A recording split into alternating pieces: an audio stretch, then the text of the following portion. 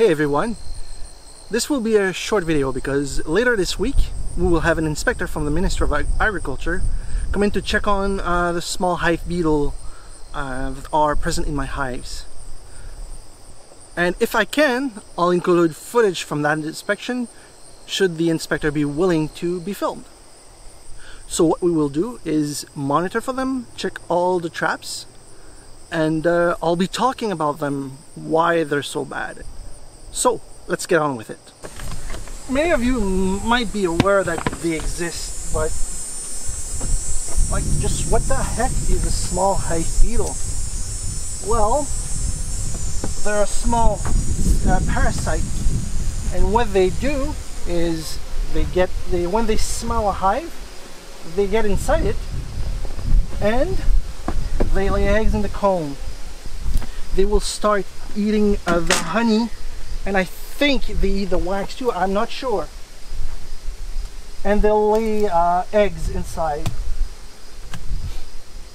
And when those eggs hatch, they make small larvae. They start eating the comb and honey, and they defecate in the comb, which causes it to ferment. And if it's not controlled, they'll completely slime the hive, and if it gets too bad, they will abscond. They'll leave the hive altogether, and you will, well, that's not a good thing.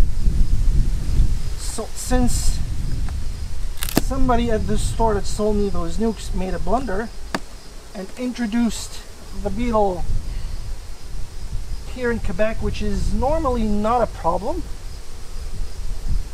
There's no queen on this. Well, the Ministry of Agriculture asked me to monitor for them. Now, I've taken notes every time I've opened the hives, see if there's any beetles in any of the traps. Kept a record of it. See, I see one in there. So there's one in the marbled hive. Kept a record of it, and I'll make a report once the lady of the from the Ministry of Agriculture shows up later this week. Let's check this one. Nothing there, that's good.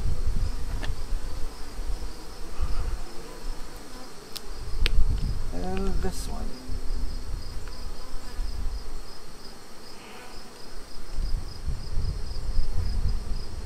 I see one in the,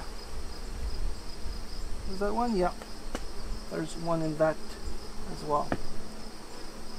Another thing I can check on are the bottom boards. The bees make a lot of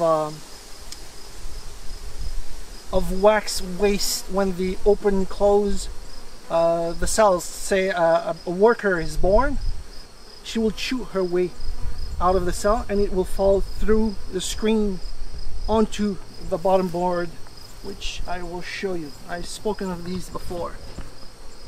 Alright, let's have a look.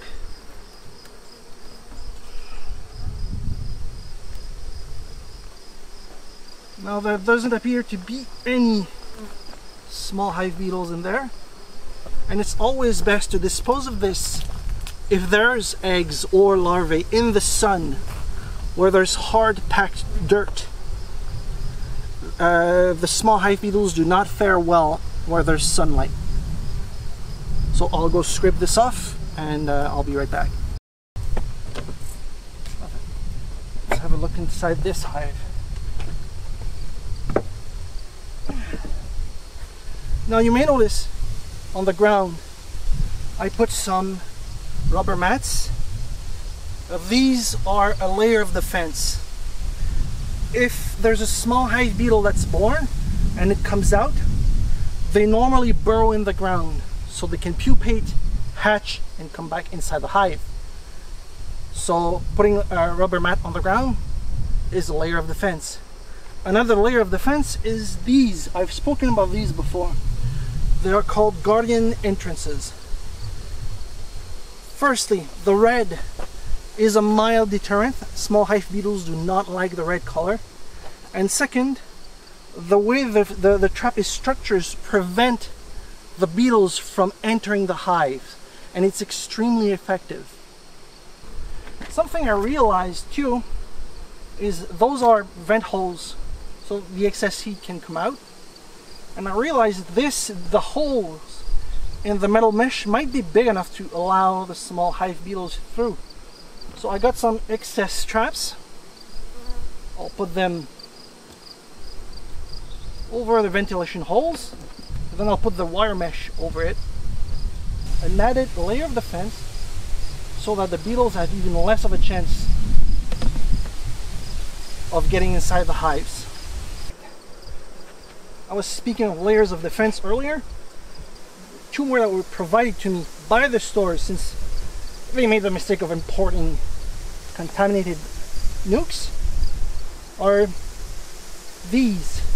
These are basically Swiffers, and the small hive beetles get stuck in the fibers, and it stops them from spreading into the hive. And there's none in that one. Good news. And another type of trap, because you can't have too many small hive beetle traps, are these. They're basically small troughs. You put oil in them.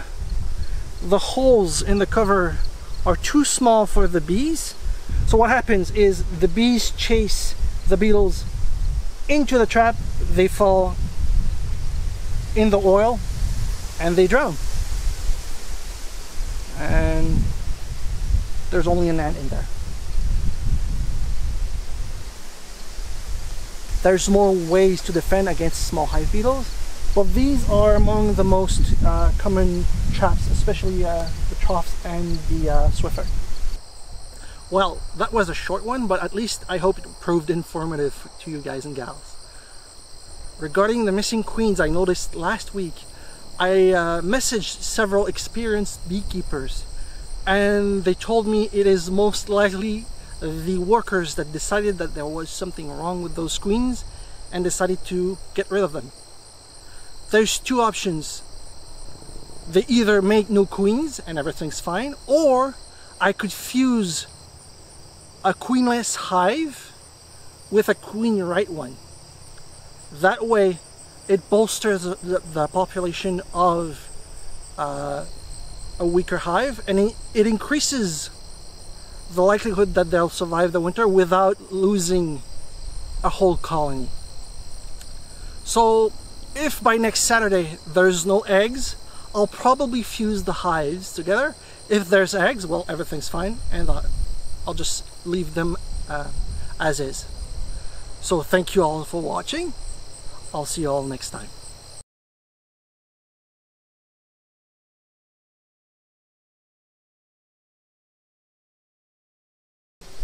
That's exciting.